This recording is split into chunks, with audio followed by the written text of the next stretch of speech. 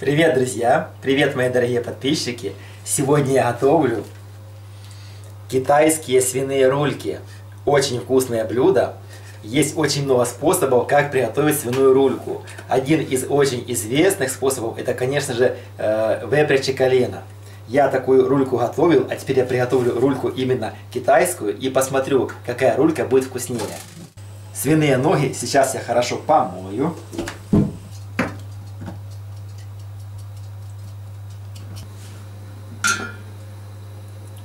Свиные ножки я опускаю в казан, в котором уже нагрет кипяток.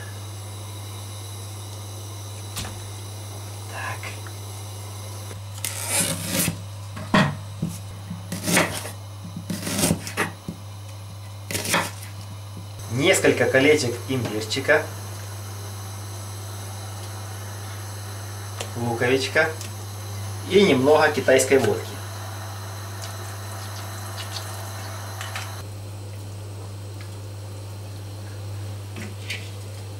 Свиные ножки вот так в кипяточке легонечко прогреваются.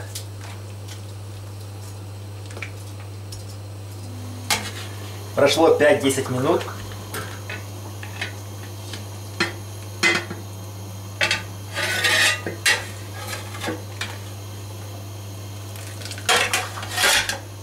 Это все я выливаю.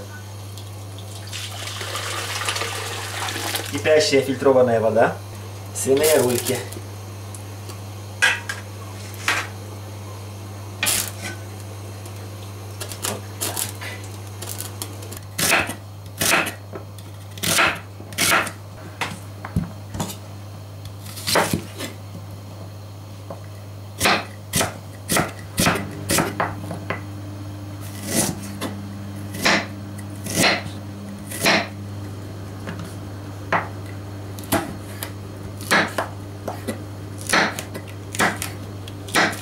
Немного свиного жира.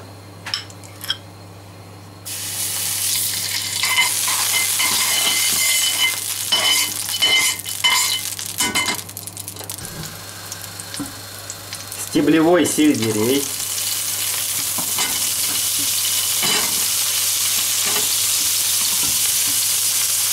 Обычный репчатый лук. Имбирь. Красный острый перец.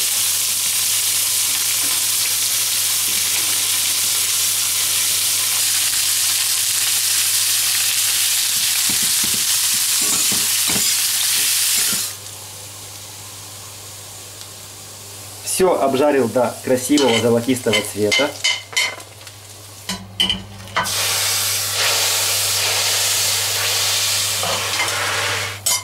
Бадьян или звездчатый анис, душистый перец, черный перец. Чтобы легче было доставать перчинки из бульона, я все заворачиваю в марлечку. Это кассия, а это корица. Немножко корицы и маленькую палочку кассии. Кассия, корица, пряности. Сейчас я приготовлю немного карамельного сиропа. Сушеный перец чили.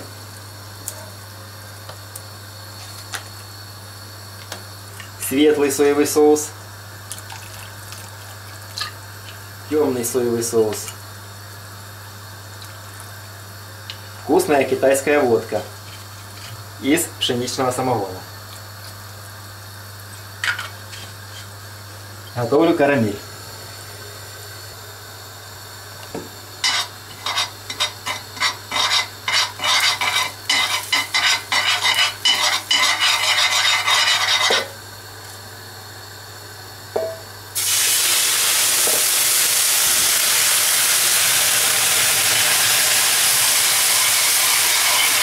Карамельный сироп.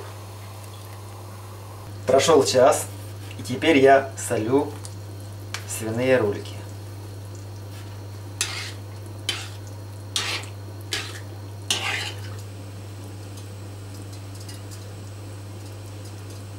Квашеная капуста.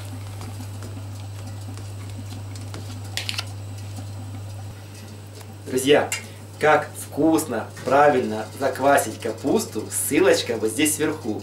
Теперь я эту капусту ставлю на огонь и немножко ее прогреваю.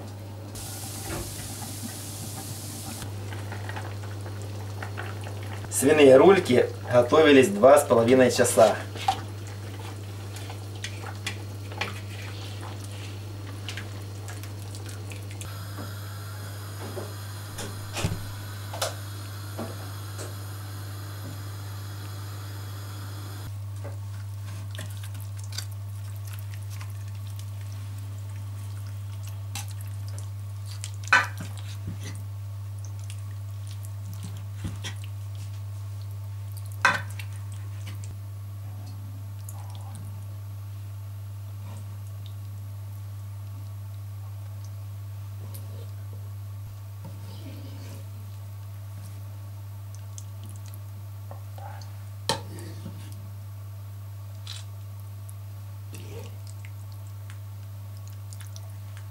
Сверху все поливаю бульоном, в котором варилась свиная рулька.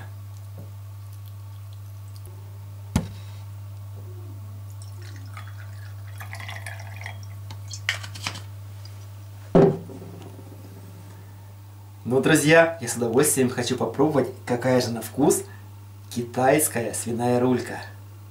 Чем же она отличается от хорошего выпрячего колена?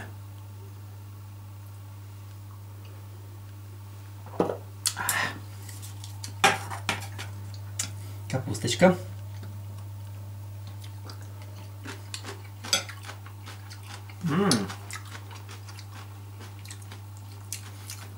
Капуста и подливка из бульончика очень хорошо. Квашеная капуста прогрелась на сковороде, политая бульоном. Вкусно.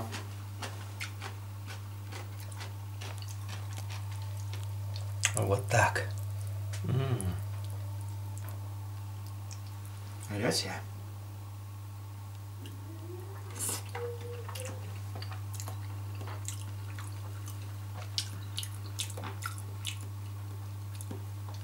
Так, мяско.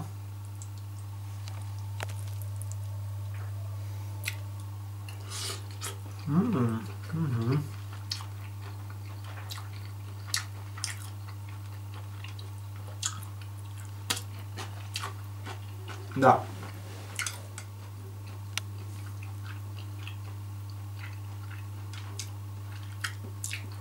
Друзья, это классическая свиная рулька с кислой или квашеной капустой. Неважно, по какому рецепту она приготовлена. По немецкому, чешскому, китайскому или русскому, украинскому. Все равно характерный вкус рульки присутствует. И, конечно же, вкусная кислая капуста тоже есть.